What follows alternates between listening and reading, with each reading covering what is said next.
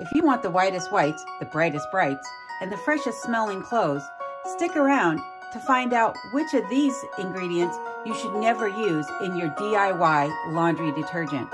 Let's talk about what I do use and why. So I do use baking soda and washing soda. Washing soda is produced from a superheated baking soda. By superheating the baking soda, it changes the molecular structure and giving it new properties. The baking soda I use for not only softening the water, but also for lifting odors from my clothing. Where the washing soda is more caustic, this has a pH of 8 and the washing soda has a pH of 11. And that causticness will help to break down the fats and the greases within our clothing. They serve different purposes, hence why I use both of them. Borax is a booster for these two ingredients, as well as the peroxide that is in OxiClean. The borax is a natural component. A lot of people have stopped using borax though because they don't understand what borax does, or because it doesn't dissolve in cold water. That's easily remedied by mixing your laundry cleaner in a small amount of hot water and stirring it around until everything is dissolved,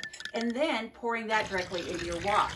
That way you make sure that everything is dissolved and to be thoroughly dispersed throughout the wash. And I do use OxiClean. I didn't used to do that, but knowing what OxiClean does is why I added it back in. OxiClean is a powdered form of peroxide. It provides a little bit of an effervescence to help pull the water through the clothes. Your agitation process is going to do that as well. The peroxide then also helps to break down certain proteins within the soils that are in your clothes, and then helps to whiten, especially if you buy this particular style of OxiClean. I use salt because salt helps to strengthen the fibers. So if you have cottons or linens that you're washing, salt will help to protect those fibers, as well as the colors in your clothes. If you didn't use the salt, you might find that your colors fade a bit faster, especially when using washing soda. And then I use essential oil. I do want to add some caution to using essential oil because you'll hear a lot of recipes call for a citrus essential oils, and the citrus is known to be more damaging to elastics. So I avoid citrus. I will use something that is more neutral, such as a rose or a lavender or even a rosemary essential oil. Whatever you find pleasing to your nose, but do stay away from lemon especially. You can use a lemongrass, which is a citronella and not a citrus, and it'll still provide you with that lemony fresh scent. Now let's talk about the ratios of what I use. No.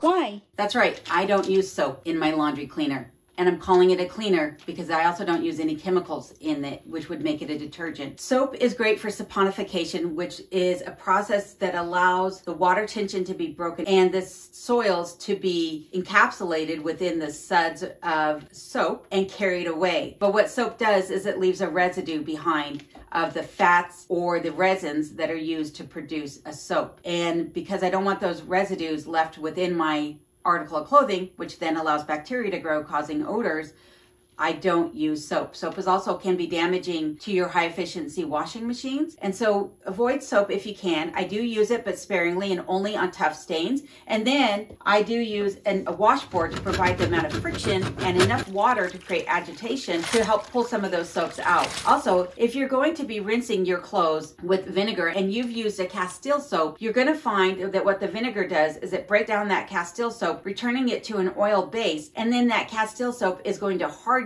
into the fibers of your clothing. You'll never get it out. The acid and the base have an adverse reaction, and it is a very bad thing. Don't ever use Castile soap and then rinse with vinegar. Avoid combination at all costs. This soap and vinegar do not have an adverse reaction, by the way. Only Castile. For every 2 cups of baking soda, I'm going to use an equal amount of salt. And then I'm going to add in 3 cups of OxiClean, 3 cups of washing soda, and 4 cups of borax. Then I'm going to add in 2 to 4 teaspoons of my essential oil. Mix all of that thoroughly together and then just store it in a container. I use a glass vessel that I bought off of Amazon, excluding the essential oil. All of these things together, when priced on Amazon in today's market at the time of recording, which is February 2022, is around $35 in the size that you see here. But again, I'm not using the full amount. I'm only using a portion of them. So for roughly a fraction of the cost of $35, I have a year's worth of laundry detergent here because I'm only going to use 1 to 2 teaspoons, depending upon the size load that I'm washing or the amount of soil within the article that I'm washing. And if you have a large family, think about the cost savings and also think about the impact on the environment by not using synthetic chemicals or perfumes or dyes within your laundry detergent. Now, when I rinse my clothes, I will rinse several times. I use about 5 gallons of water per load of wash that I'm doing. Now, I'm not doing super heavy loads, but for a normal size load, I use about 5 gallons of water. That's a couple gallons for the wash, and then I use the remaining 2 to 3 gallons of water for my rinse. And in the final rinse, where the water has begun to show that it's coming through the article of clothing clear, I will add in anywhere from half a cup to a cup of vinegar. That vinegar is also going to help to protect the fibers, and it's going to help to break down any remaining residue from the laundry cleaner. I hope that you have found this video to be helpful. If you found it useful, please hit that like button and share it with others. If you've been sticking with me so far through this video and you haven't subscribed yet, please take a moment to do so. You obviously like what you see. And do me a favor, give it a thumbs up if you found it useful or entertaining. And also share it with your friends and families. And if you're new to the channel and you haven't seen my other videos, be sure to check out this video that YouTube recommends. And these are the videos that I recommend.